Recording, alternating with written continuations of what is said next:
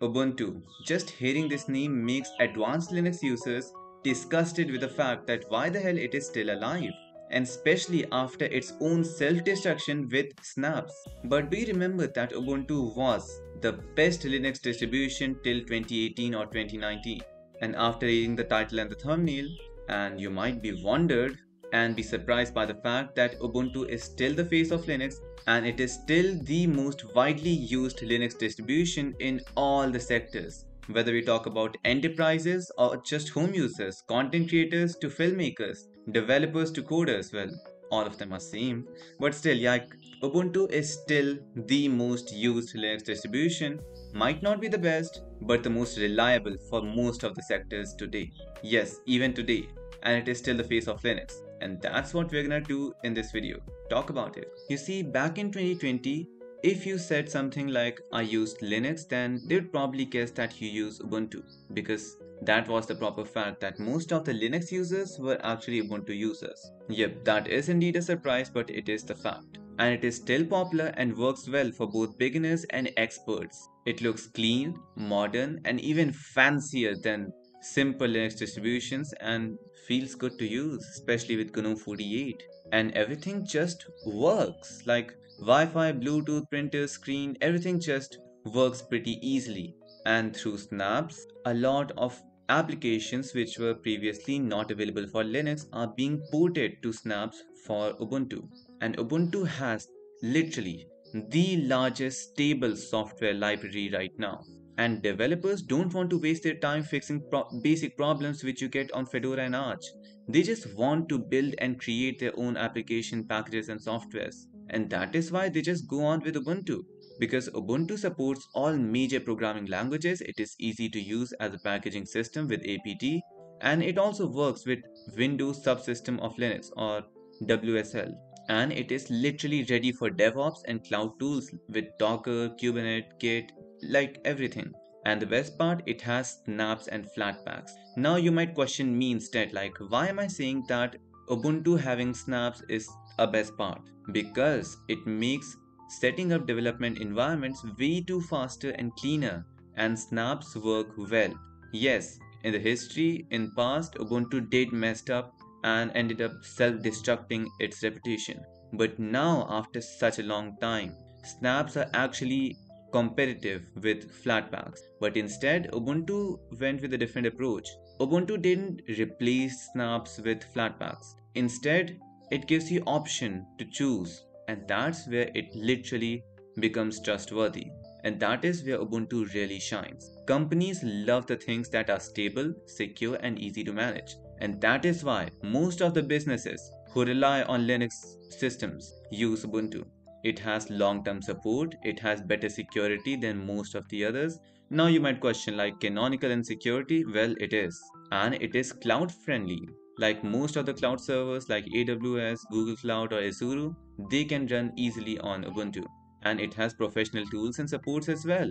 Thanks to Canonical, the company behind Ubuntu gives full support and offer to managing large systems. That makes the enterprises trustworthy. And the best part, Ubuntu works well with OpenStack, Kubernetes, and other tools, which are like automated tools that manage thousands of systems all at once. In short, Ubuntu makes IT teams happy because it is reliable and easy to control. Now, that was the part of enterprises, but what about normal people like you and me? Well, if you're just starting to use Linux, then Ubuntu might be the best and first choice for 90% of the people. It has a huge community support, so even if you run into some problem, you're gonna get its solution through forums, Reddit, or YouTube tutorials. And it comes with a lot of pre-installed applications, and most of the popular applications are literally available on Ubuntu first with their most stable and latest version, and especially onto their Snap Store or App Store. Whether we talk about Spotify, Discord, Zoom, VS Code, or even Steam. And literally, like my first laptop had Ubuntu pre-installed. That is indeed a fact. And most of the popular applications, like the ones I told you about, they are literally reliable, and all of those companies who create those applications prefer Ubuntu over other distributions because Ubuntu is literally the face of Linux and it has a familiar feel thanks to its customized version of GNOME 48, And let me just tell you a fact, Ubuntu does not make you feel like you need to learn something about Linux. It just lets you use your computer the way you want. And Canonical is actually keeping Ubuntu very strong. Like, you might think otherwise, but still, the reality is they offer paid support and services for Ubuntu users. They still care about the community. The free version of Ubuntu is literally solid and full of features, and they test new features very carefully, and all the features you're gonna see in Ubuntu are gonna be really stable. And now comes the big part. Ubuntu helps the whole Linux world. Ubuntu is not just famous, it helps the entire Linux scene. It is an easy start for beginners, so most of the new users are gonna see Ubuntu as their first distro, and Ubuntu looks good, better than Windows. And that is why how most of the people were transformed from Windows users to Linux users. And a lot of popular Linux distributions are built and based on Ubuntu. Talk about Zorin OS, Linux Mint, Pop OS. They are still based on Ubuntu. And Snaps is an experiment to fix the big Linux issue. Now, if I had a Q&A, not a Q&A, like a test, and I give you a question like what is the biggest problem in Linux? Well, it'll just be that lack of software availability.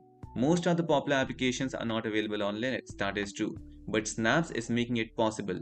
Yes, it is. And Ubuntu helps develop many Linux tools. Like Canonical gives a lot of support through financial and otherwise to GNOME. So if you think like GNOME is the best desktop environment but you don't like Ubuntu, think about it because GNOME is the best desktop environment thanks to Ubuntu. Well, actually Canonical. And we talk about Wayland, that is also supported by Canonical and other projects too. And now let me just tell you the power of the name Ubuntu. People know Ubuntu, even those who don't use Linux or ever heard about Linux, they might know about Ubuntu. It has a clean name and a logo which is just beautiful. It is easy to say and remember, and when people say try Linux, they usually mean try Ubuntu. Like Ubuntu is the Google of Linux distributions. Not the flashiest, not the fastest, not the most reliable, not the most stable, not the most powerful, not the most customizable, but still the most known and trusted Linux distro. Ubuntu might not be perfect, it is not the lightest, most customizable, but it is simple, stable, supported, powerful, and trustworthy Linux distro. And Ubuntu makes Linux feel possible for everyone, from a first time user to a professional developer or an IT team in a big company. In the end, Ubuntu is still the face of Linux, and honestly, I believe it deserves to be. And with that being said, I hope you enjoyed the video. I know I went way too all out in this video because I wanted to create this video for a long time, but I was just, messed up in a lot of places. Like there was college hunting, which I had to move places, had to travel some time, and then my board examinations. But thankfully, all of that is over, and here I am creating videos every day consistently. So don't forget to subscribe for more awesome tech videos. I'll meet you next video. Till then, I'm signing out. And yeah, let me just tell you one thing. By the way, I'm an Arch user. Literally, it never gets old.